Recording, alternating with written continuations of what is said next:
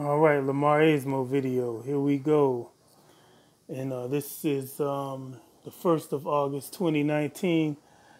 The reason I'm doing this video is it's late here on the East Coast of the United States of Slavelandia, one of the many multinational plantations run by Rothschild and the other 7 families, the Kuhnlos and the Warburgs and the Lazards, etc. But I just saw something on the Israel. As I stated in the past, I like to consult multiple sources for my information and compare all of them, see what I can get from day-to-day people, what they're talking about, and then that's when I make my assessment as far as what I'm going to believe about the reality that we live in. I don't just get it from Fox News or MSNBC, CNN, France 24. Oh, also study and do background research on different regions around the world and different groups of people. That's also helpful.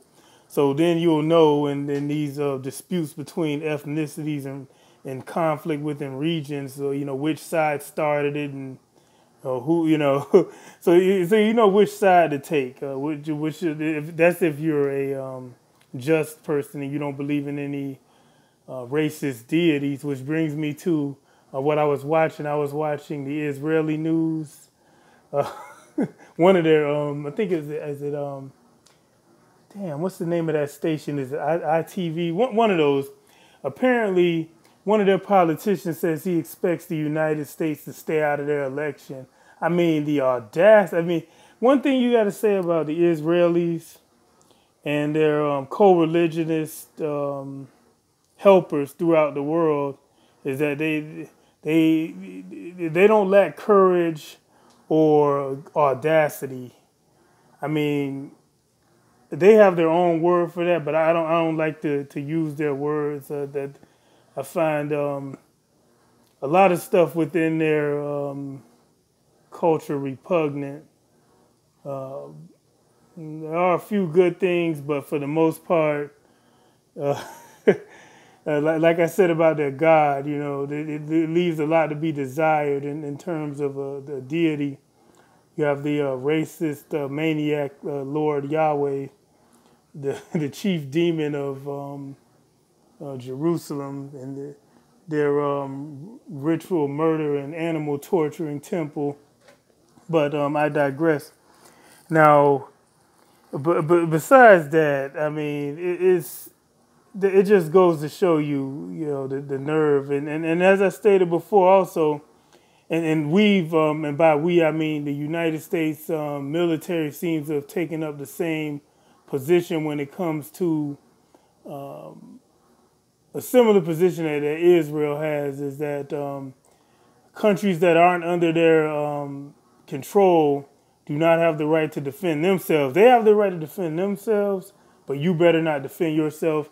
You better not have any arms to defend yourself.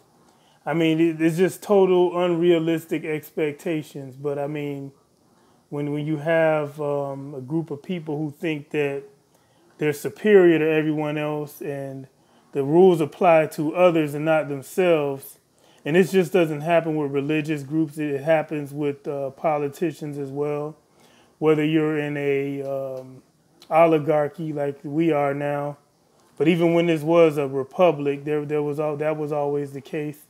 The founding fathers, who a lot of people like to tout, I mean, no matter where they're from, it's like the founders of this country.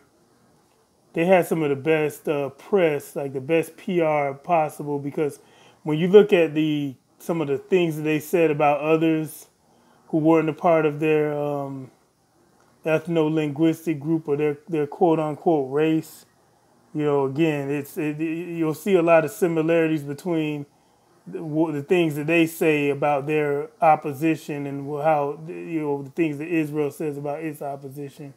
Just total disregard for humanity and the exact opposite of the golden rule, which is do unto others as you would have them do unto you.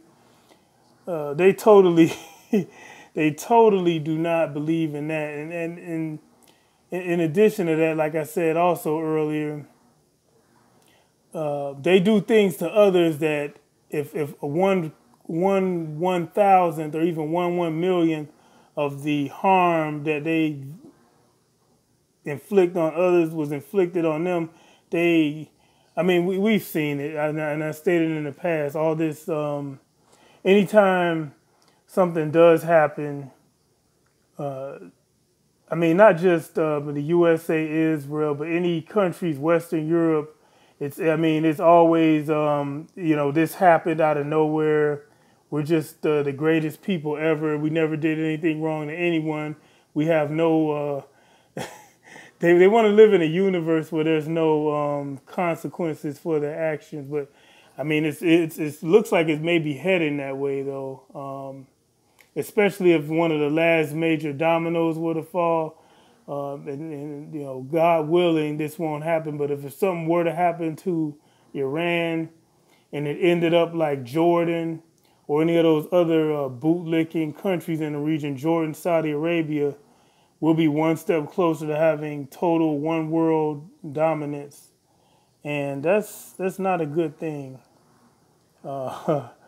It's the globalist folks, as everyone's favorite male vitality and bone broth salesman likes to talk about these globalists. And as I've stated, this country, the US of A, when you talk about globalization, one world government, we are at the helm. We're pioneering that. We're Rothschild's hammer. Countries that do try to independent courts, even if they're not hostile or hostile. Hostile could be like, I guess, a synonym for a hotel. But Libya is a good example of that. It did business with this global cabal, basically. And look what happened to Gaddafi as a result. He tried to play nice, mutual economic benefit. That didn't save him. So we're in for it, because for those of you who are new to my channel, I've one of the things that I said I lost a lot of traction when I first started this channel, and I used to get a lot of pushback, which I don't mind, is that Russia is also in on this. They're in with the globalist folks. I mean, just to reiterate why I feel that way is the fact that Russia could have had Israel totally hands off of Syria. If Syria is supposed to be your ally, and that base is your only warm water port in the Mediterranean, other than that, you'll be bottled up in the Black Sea. What you would do is do everything within your power to ensure the Syrian government gained all that territory back before what could happen, what did happen, happened. The Russians, the Syrians, and their allies, the major weightlifters in that conflict has been Syria, Iranian-backed forces, and Hezbollah. They done the heavy lifting, and Russia did a lot in terms of logistics and air power. Make no mistake about it, without Russia, Syria wouldn't have made the gains that it did. But what Russia did was, just like some of these YouTubers in the alternative media, Russia pulled its punch, because when they initially took Palmyra the first time, they could have taken that all the way into Al-Tanf. If enough force was delivered initially, that would have kept their adversaries off balance. Now, and with this last deal that Russia allowed Turkey to fool them into doing, I don't know whether it's just straight up collusion or whether the Russians were duped, but Turkey is an unreliable partner. Turkey has allowed the terrorists in the Idlib province to fortify. They've strengthened their position. They've dug tunnels. They have medical facilities underground for the terrorists. I'm pretty sure they have their Salafi/Wahhabi whores, their brothels underground now. I mean, everything they need to continue this slow bleeding of manpower and resources of Syria is underground now in Idlib. They can cause trouble probably for decades. They could essentially do what the Taliban does to the government in Afghanistan, the government that's trying not to be Salafi, crazy hardliners that blow up World Heritage sites. It's bad. The Russians could have prevented that, just like everything could have been done much better had Syria, because Syria always wanted to press on and gain its territory back, and had the Russians not stopped to negotiate, not stopped for nonsensical humanitarian reasons and all the other lies that came about, had they not stopped for those issues that weren't really issues, but they would just a ploy to divide and conquer Syria, Syria would have had almost all of the territory, apparently like 90% of the territory back. But they were, every time the SAA, the Tiger forces, and the Iranian-backed forces had the advantage, and they could have taken more territory and met up with the Iraqi Popular Mobilization units, there would be some nonsense. Let's negotiate. Everyone should take an example. If there is a legitimate multi-power struggle coming along in geopolitics, everyone needs to learn from the tribe, from the Israelis. You don't negotiate. Even if your advantage is slight, you just don't negotiate. Israel could have negotiated decades ago and had a decent settlement with the Palestinians, but they know they had the advantage, and their agenda from the onset was to take the entire territory and perhaps more. But another thing I wanted to address is, as I've stated in the past too, I don't like supremacy when it comes from anyone, no matter what their race is, quote unquote race, whatever their ethno-linguistic group is, whatever their religion. You don't have the right to harm other people or undermine their livelihood because you think you're from a superior race. A real superior race would probably end up being self-sufficient and not needing to deal with others at all. But so that's a part of that. But then quickly, the Confederate States of America, because I've seen a lot of YouTubers from Ryan Dawson to others say that the Confederate States, that guy from Australia said the same thing. Confederate States, it wasn't about slavery, this, that, and the third, blah, blah. You get these arguments. The main point, the main reason the South, especially South Carolina, left the Union, which was what started the war, because, again, Lincoln wasn't on the outset of the war, he wasn't fighting it to end slavery. He was fighting it to keep the southern states in the Union. It became about slavery when he needed black volunteers to help the Union win the war. And then it became a war for real freedom and liberation. The stuff that this country brags about, the Civil War was the only war of liberation this country ever fought.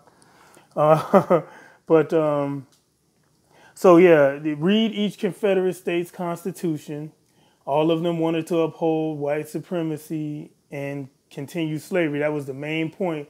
Read each one. I'm from Florida. Read Florida's Constitution. Go down the list. Mississippi, Alabama, the Carolinas, Virginia. Read their constitutions and then tell me what they were fighting for, because I don't care what the North was. These a-holes who, and it's similar to other people who thought they were superior and they had the right to trample over others as a result. Read what they said they were fighting for. Read Stephen Davis, I believe was Jeff Davis, is the president of the Confederacy. Read some quotes from his brother. They were fighting to keep people in chains working for free indefinitely, so they could blame all the country. When the country does have a problem, you still blame the people with no money and power who carved out the country and helped build the infrastructure but reap none of the benefits. You blame those type of people, the powerless and the oppressed. Our media still does that today. Just look at any conflict around the world. But I passed my time limit. That's it for now. God willing, see you in a future video. Thanks for watching.